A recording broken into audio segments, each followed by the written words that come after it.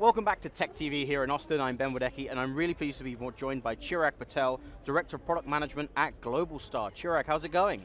Wonderful, it's a great day to be out here. Weather is fantastic and couldn't be better. Wonderful, we're so great to have you here. So we're talking about disruptive technologies and things like this.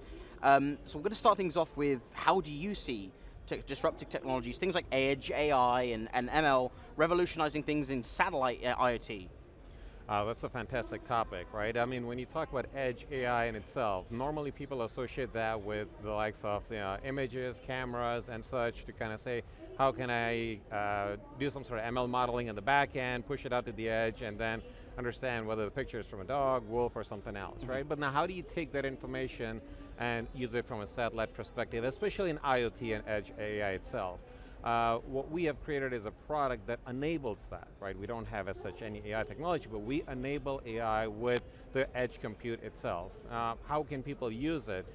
This is where creativity kind of comes in from your standpoint, but yet at the same time, some of the things that we think of, right? From a satellite perspective, you do not transmit gobs and gobs of data. You do not transmit a lot of data because satellite does not and cannot send lots of data in a form factor of an IoT device.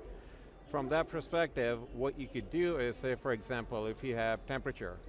Temperature, you're monitoring of a certain particular asset or information every second or every minute, whatever the case is. You're not going to send that data all the way back to your back end because it's just not efficient.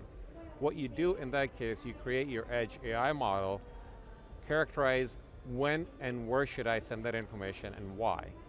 You do that at the edge, and with our ST150 product line, we effectively enable you to do that, create that model, put it on the device itself, where then you could send smart data.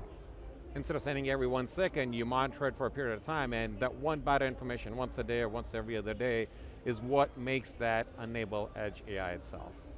So Chirag, I'm interested to find out what industries are in line to benefit the most from satellite IoT and that combination of edge computing. From the industry perspective, the two key ones that we think of would be any sort of industrial assets in remote location, right? So any remote location would be an example of mining, for example, or some sort of energy utilities itself, where you're monitoring this particular asset in a remote location where every time you have a person go out in a truck, it costs you a lot of money. And not just to say they may be late before a disaster could happen, right? So that's where a lot of that Edge AI kind of comes into play, where you could create your models, put it out at the edge, and then transmit relevant information only to make sure you're sending the right information, or you can control that remotely as well. So on that, there's a lot of different industries that could be applied to, but I'm interested to find out what the benefits are that GlobalStar brings when it comes to things like your realm entertainment, enablement. Let me just take that from the top, don't worry. So Chirag, on that, I'm interested to find out what the benefits are from the GlobalStar perspective in terms of what you guys bring from the Realm Enablement Suite. Yeah, so Realm Enablement Suite is an awesome thing, right? That we have just, I believe it's the next, or the cutting edge technology that we've just brought to the forefront. How is that so?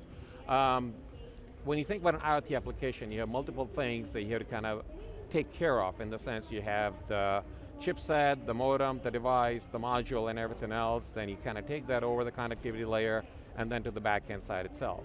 When you look at most technologies out there, everything is disparate. There's not a single company that provides that end-to-end. Now, they can create end-to-end solutions for you, but at GlobalStar, the Realm Enablement Suite does just that for our customers, right? We have the device and the module where the module can be customized with your Edge AI application on it. So you don't have to build your own module. All you do is write some software, the Edge AI application itself, embed that. We provide the platform, the GitHub repository. It's open source that you could effectively configure what application do you want to be on that Edge device for your purpose build. Take that information, send it through a network, and on the back-end side, the Realm portion of it, right? Seamlessly translate and takes care of the data, security, and everything else, managing your devices from an end-to-end perspective. So all your information that you get from the edge, that gets reconverted on the application side, and as a customer, all you care for is to say, how do I take the data from an API perspective, build my application, and provide the value add to the customer. So on that, how is it going to benefit GlobalStar clients? GlobalStar clients every time you look at a client, client's main product is what they care for, whether if it's looking for operational efficiency, remote tracking, management, so on and so forth. Our customers are looking for not to be experts in IoT, right? And that's the key part that everyone misses, right? Our customers have their own business that they're trying to run, not be an IoT experts. How do we enable them from a cost efficiency standpoint, performance, management, maintenance of all of these assets without having to know about how this thing works? That's where GlobalStar's Realm Enablement Suites provides that information to the customers at ease. So I've got one final question for you, Chirag. How is Realm driving efficiency for developers? Because ultimately these are the ones that are going to be enabling these solutions and building these, and how does it bring unique capabilities to an otherwise wide tool set? Sure. So from a developer standpoint, whenever a project kind of goes through, let's say for example, I am a refrigerator maker, and I need to track and monitor the refrigerator because it's attached to a truck or trailer that's carrying, whether if it's pharmaceuticals or food and drugs or something like that, right? My expertise is that. When I think about it, if they have to go create the solution, they have to kind of think about, okay, which chipset do I use?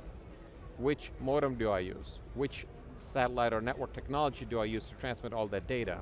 What the Realm Edge application suite does is it creates, it has all this stuff built in for you. All you have to do is take this module, write your code in. So now you're saving your hardware development time, hundreds of hours of hardware development time, certification time of the hardware on the particular network, deployment of that, maintenance management. This is like hundreds if not thousands of man hours, and resources today are scarce.